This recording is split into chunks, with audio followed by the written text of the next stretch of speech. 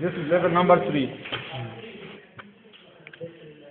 In level number 3, you can see the anterior horn of the lateral ventricle. Here it is.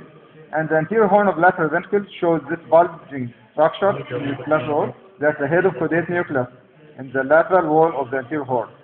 Also between the anterior horn, in this side and that side, there is the septum pygostrum.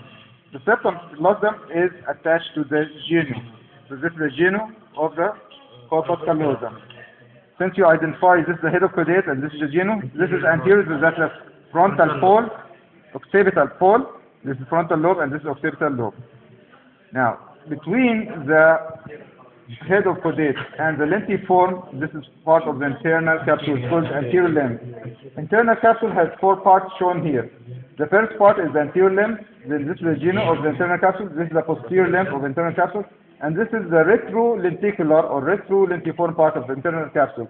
It's just behind the lentiform nucleus, that's why it's called retrolentiform or retrolenticular. This part contains the optic radiation. So you can say optic radiation or retrolentiform part of the internal capsule, because the optic radiation is the only structure that occupies the retrolentiform part of the internal capsule. This part? Yeah. This part is called the retrolenticular or retrolentiform part of the internal capsule. Since it's internal capsule, it's white matter, contains fibers. What kind of fibers is? Only one type is the optic radiation. So the only thing running here is the optic radiation running in the retrolentiform part of the internal capsule. Laterally here you can see this is the lateral fissure and this is the insula. The insula has gray matter, this is the insular cortex, the gray matter of the insular cortex. Medial to it you can see the extreme capsule, and then this is the claustrum. Claustrum. Then the external capsule. So you get white matter, which is the extreme capsule, gray matter, claustrum. External capsule is the white matter again. And then you can see the lentiform nucleus. Lentiform nucleus has laterally located putamen, medially located globus pallidus. Has 2 segments, medial segment and lateral segment. So putamen is part of the lentiform, yeah. Putamen is the lateral segment of the lentiform, lateral part of the lentiform. Corpus striatum. Corpus striatum includes the caudate nucleus and putamen. Okay? Now, between the head of caudate and the lentiform, this is the anterior limb of internal capsule. The genu is here between the lentiform and the space of the lateral ventricle, and the thalamus here is separated from the lentiform by the posterior limb of internal capsule. So the posterior limb of internal capsule separating the thalamus from the lentiform. Thalamus is showing a dark area here. This is the anterior nucleus of thalamus, while this is the pulvinar or posterior nucleus of thalamus. Between the 2 thalami, the space here is called the third ventricle. If you look posteriorly, you can see another space. This is a trigone of the lateral ventricle. The trigone of the lateral ventricle contains the choroid plexus, and it's containing another structure here. This is the cross of the fornix. The cross of the fornix comes from this side and that side and unite in the midline to make the body of the fornix. So this is the body of the fornix. The body of the fornix is located at the inferior border of the septum pallidus. In the anterior part of the trigone, you can identify easily this dark area, which is the tail of caudate nucleus. So this is the head of caudate, this is the tail of caudate nucleus. And also you can see the splenium of the corpus callosum. Any question? Is it clear? Yeah, the choroid plexus is present only in the lateral and the trigone of the lateral ventricle. It's absent in the anterior and posterior. Yeah, it's absent from the anterior and posterior horn, but it's present in the body or the central part of the lateral ventricle. It's present in the trigone and the inferior horn. Okay? It's also present in the roof of the third ventricle, and it's also present in the roof of the fourth ventricle. The fornix, yeah. 2 cross and body. 5 components: alveus, fimbria, cross, body, and column. The last thing is called the column. This column ends in the mammillary body. Okay? The arteries here you can identify. This is the middle cerebral artery here, and this is the anterior cerebral artery.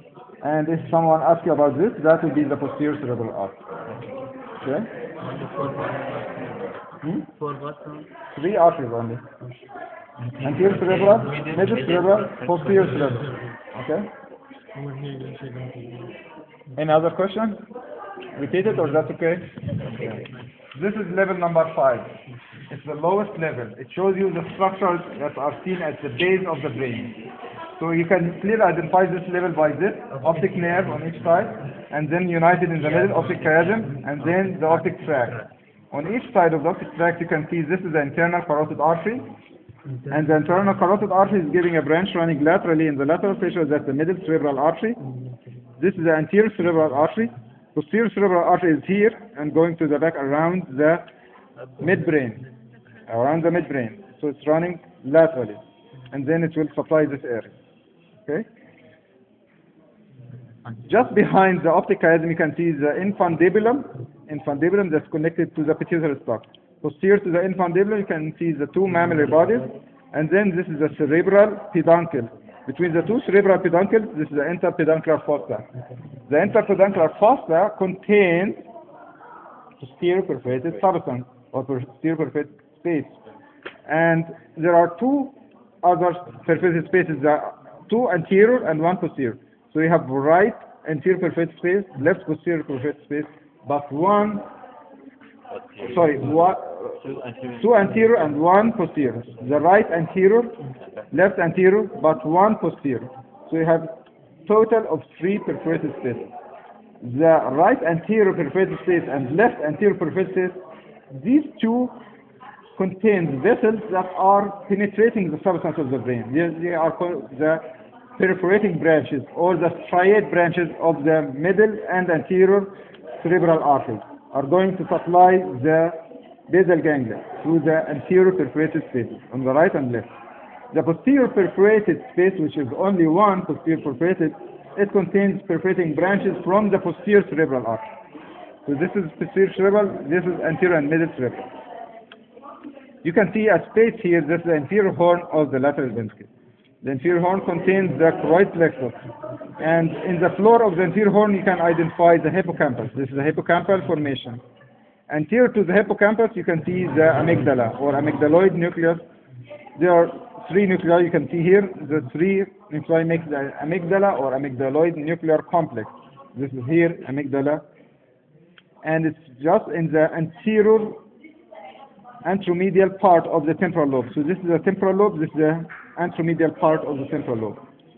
The amygdala is called the subcortical component of the uncus. If you have seen the uncus in the brain, if you cut the uncus, look deep in the structure of the uncus, you will be able to see the amygdala deep to the uncus. Okay?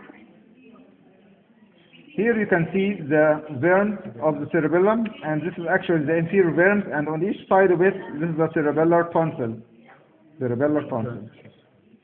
Okay, that concludes everything here. Do you have any questions? Oh, okay. The internal structures of the midbrain. Here, this is a crus cerebri.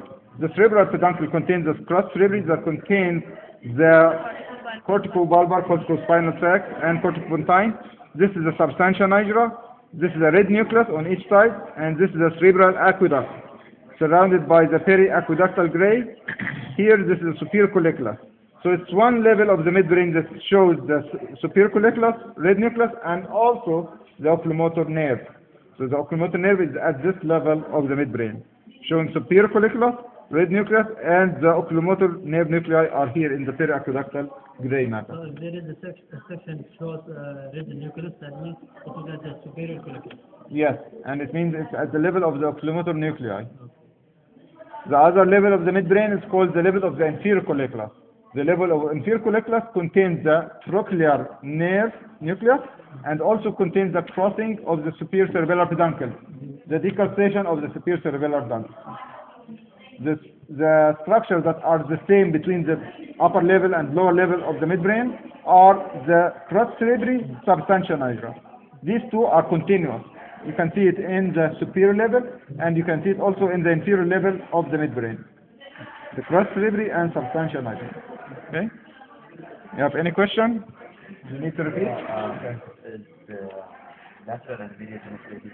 You can see it here. It's at level number 4, which is missing here. You will see it with Dr. Varna in the specimen, not in the model. Yeah, this is the cerebral Cerebral peduncle. Cerebral peduncle is connecting the brainstem to the cerebrum. It's not cerebellar. It's cerebral peduncle. Yeah. The cerebral peduncle contains the crus cerebri and substantia nigra. Yeah. This there is the interpeduncular fossa. Interpeduncular. Yeah. Interpeduncular. Yeah. Yeah. That's true. Interpeduncular fossa. Okay. Any question? Can you please come to the agenda? I was there. No, because you want to explain to us the blood vessel supply. Okay. Okay.